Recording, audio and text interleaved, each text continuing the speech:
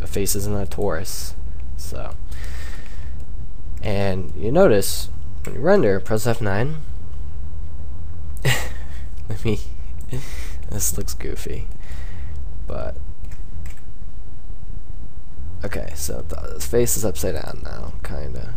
Let's just do this real quick. Okay, there's the face. The face is happy.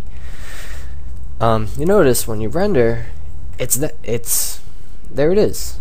But why isn't it there on the viewport? Why is it green? Why? Well, by default, this button is turned off. If you turn it on, it'll do that. Now, if you have this on and you have a billion things in your scene, it's going to bog down your scene. It's going to lag your computer. That's why that's off. But we only have like 3 things in the scene, so we're completely fine. Sorry. P goes to perspective view. I'm turning this guy, pressing R and just moving him around just so we can see it. Okay. Isn't he such a happy guy? So if you push this button, go to parent, it goes back to the main thing. You can also click on this button, Material Map Navigator,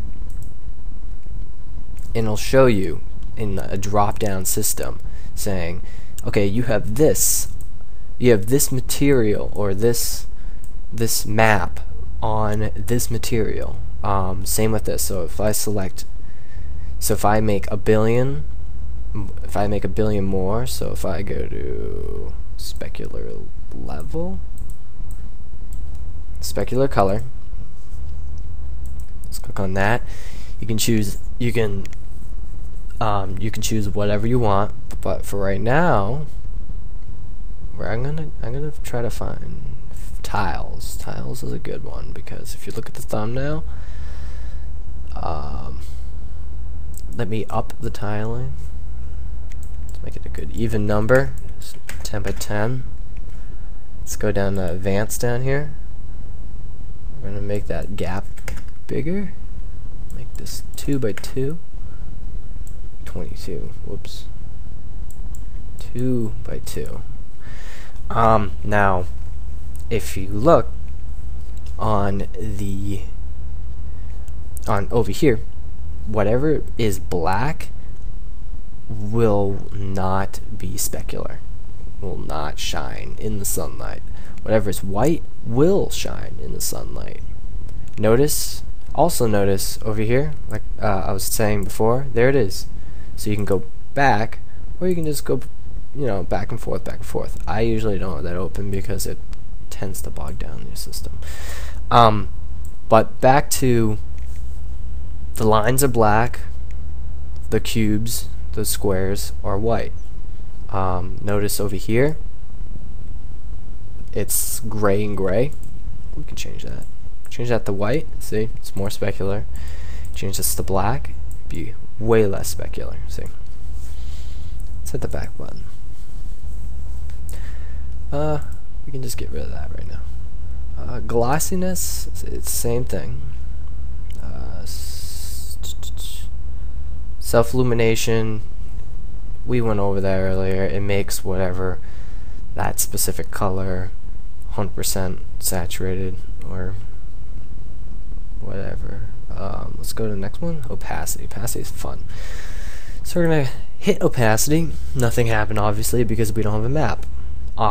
Since I already have this map going on right here, first of all, let me move this up because the thing I'm gonna show you you won't see it unless you move that above the plane.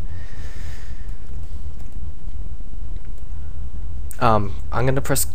Since I already have this map called Map 2, the tiles, I'm going to press and hold Control, move it down to opacity. Now it's asking for an instance and a copy. The difference between an instance and a copy is, an instance is whatever change you make to that specific thing, which is the tiles, it will affect every other instance. and a copy is just a copy. You can change it, morph it, color it differently, whatever you prefer, and it will come out. It won't change everything else. So I'm gonna make a since it's gonna be the same. I'm gonna keep it an instance. Now you notice the black is transparent and the white is not transparent. So it looks like that.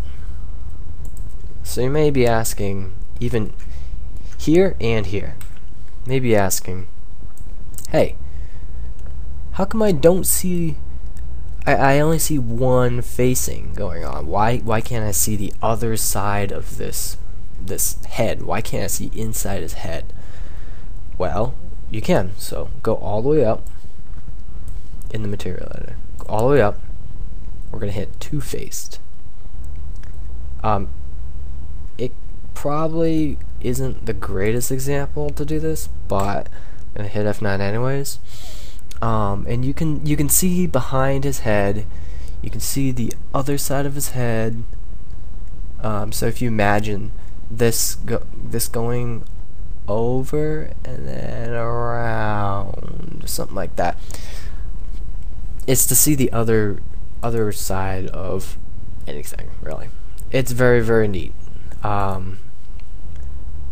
Wireframe is just the wireframe, by the way, which is always pretty cool to show your progress.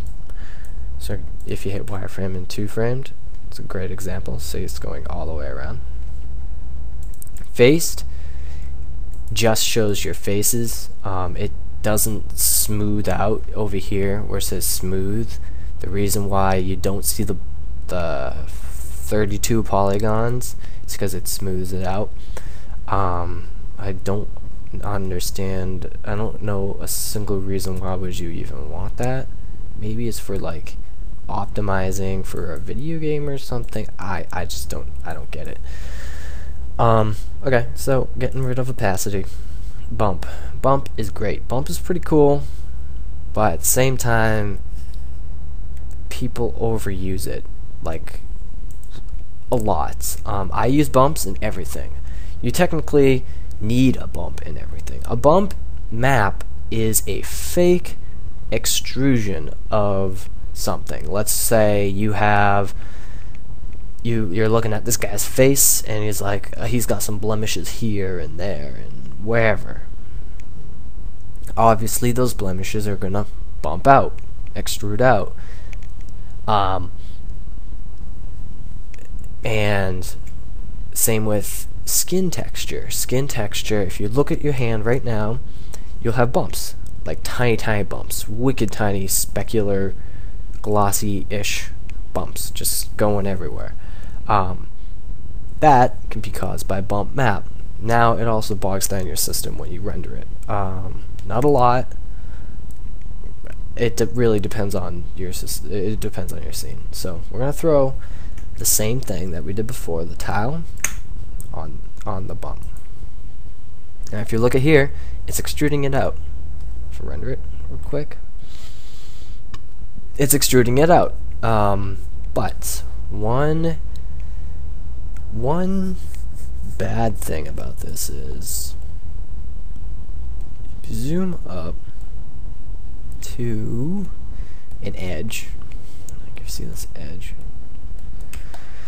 you render it, notice it doesn't actually bump in and bump out. Bump in, bump out. It doesn't actually physically bump the surface. There is a way you can do that, and it's called displacement. It's down here, and we'll get to that. But